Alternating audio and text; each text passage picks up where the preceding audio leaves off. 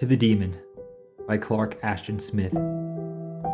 Tell me many tales of benign maleficent demon, but tell me none that I've ever heard, or have even dreamt of otherwise obscurely or infrequently. Nay, tell me not of anything that lies between the borders of time or the limits of space, for I'm a little weary of all recorded years and charted lands.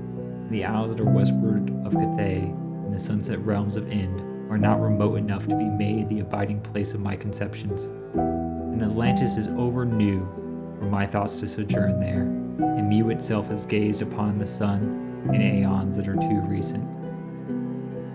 Tell me many tales, but let them be things that are past the lore of legends, and of which there are no myths in our world or any adjoining worlds.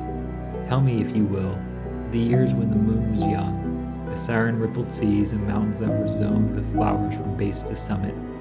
Tell me of the planets of gray with eld, of the worlds wherein no mortal astronomer has ever looked, and whose mystic heavens and horizons have given pause to visionaries. Tell me the vaster blooms, with whose cradled chalices a woman could sleep, the seas of fire that beat upon the strands of ever-during ice, of perfumes that can give eternal slumber in a breath, of eyeless titans that dwell in Uranus, of beings that wander in the green light of twin suns, azure and orange.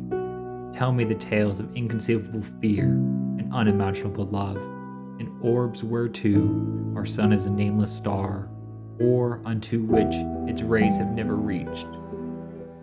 Narrated by Leroy Vermillion. Thank you for listening.